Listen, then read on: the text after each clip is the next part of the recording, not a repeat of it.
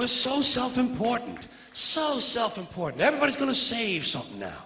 Save the trees, save the bees, save the whales, save those snails. And the greatest arrogance of all, save the planet. What? Are these fucking people kidding me? Save the planet? We don't even know how to take care of ourselves yet. We haven't learned how to care for one another. We're going to save the fucking planet? The planet has been through a lot worse than us. Been through all kinds of things worse than us.